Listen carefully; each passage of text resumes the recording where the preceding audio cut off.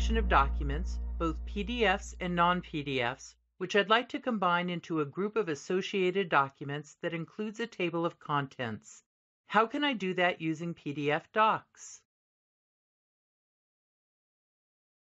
Using pdfDocs, we can create binder projects that let us collate PDF and non-PDF documents into a single or multiple document binder project, add individual files or folders from our computer, automatically generate a table of contents, assign a cover page from within the binder, and configure options and settings unique to and portable with each binder project.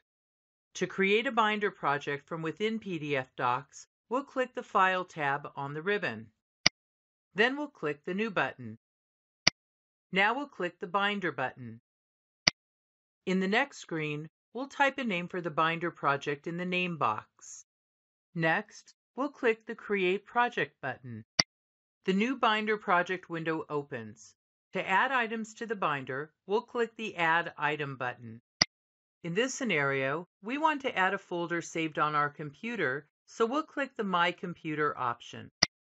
To add the contents of an Explorer folder, we would click the Explore Folder option. To add the contents of an Explorer folder and its subfolders, we would click the Explorer Folder Include Subfolders option. To add an Explorer document, we would click the Explore Document option. Here, we'll click the Explore Folder option. Now we'll click the OK button. The Browse for Folder dialog box opens. In the next screen, we'll browse for and select the folder to be added. Now we'll click the OK button. The folder is added to the binder project. To create a new folder in the binder project, we'll click the Add Item button. We'll click the New Folder option. The new folder is added to the binder project. In the next screen, we'll type a name for the new folder. To add a document to the new folder, we'll right-click the folder to display the shortcut menu. Notice the options available on the shortcut menu. Here we'll click the Add Item command. Then we'll click the My Computer option. Here we want to add a single Explorer document, so we'll click the Explorer Document option. Now we'll click the OK button. In the next screen, we'll browse for and select the document to be added. Now we'll click the Open button. The document is added to the new folder in the navigation pane as well as the document grid. We have created a new binder project and added folders and documents to the project. Now it's your turn. From within pdfDocs, where would you click to create a new binder project? Which button would you click? Now which button would you click?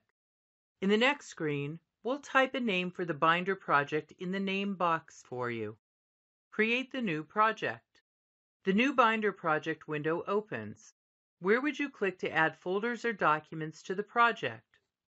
Which option would you click to add a folder saved on your computer? Which option would you click to add the contents of a single folder? Confirm your selection. The Browse for Folder dialog box opens. In the next screen, we'll browse for and select the folder to be added for you. Confirm your selection. The folder is added to the binder project. Where would you click to create a new folder in the project? Which option would you click? The new folder is added to the binder project. In the next screen, we'll type a name for the new folder. How would you display the shortcut menu for the selected folder? Which command would you click to add a document to the selected folder? Which option would you click? Where would you click to add a single document saved on your computer? Confirm your selection.